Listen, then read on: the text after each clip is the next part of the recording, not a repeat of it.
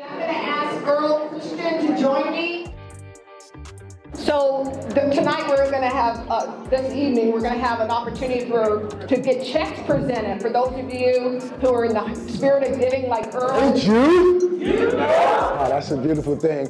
Listen, I'm happy to be here in Atlanta, supporting the HUAC Atlanta Club, this fundraiser. Melanie's a great sister of mine. I got some of my great people here. I came to Howard in '87. I'm from New York, so I'm kind of on my carpetbagger move right now, right?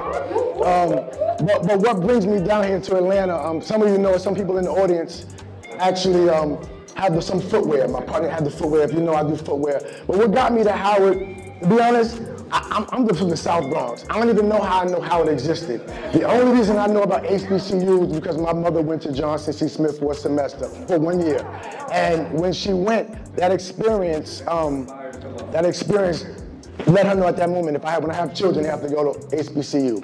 So I'm here because that poem Footprints, there's never been 4, there's been 2. The Creator guides my whole steps. So I got into Howard by the grace of God. I got through Howard by the grace of God. I have some amazing friends for life by the grace of God. And I'm down here in Atlanta because I'm kicking off the Walking Your Foundation campaign, because that's what Howard taught me. Howard taught me about lifting as we climb and giving back. And because of the sales of my shoes, I'm able to donate money to different organizations. Melanie Support, she has 1908s, which is one of the top selling shoes since 1867. And it's just about me being cooperative economic. If I can make money from an institution that saved my life by inspiring our people, and we all want to be fly, and we're walking in our foundation, I work in my own footwear as a people, why not give back? We're not changing spending habits. And so if I could come from New York, I'm not even in Atlanta, right? It's 500 based upon what I've done. What can we do together?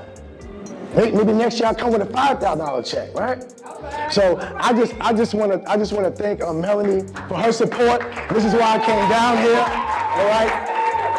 She supports. I saw her in New York. She told me what she needed. I didn't hesitate, and I'm just very blessed and honored. And I'm thankful for all the people in Atlanta that support me, that support Urban Wall Street.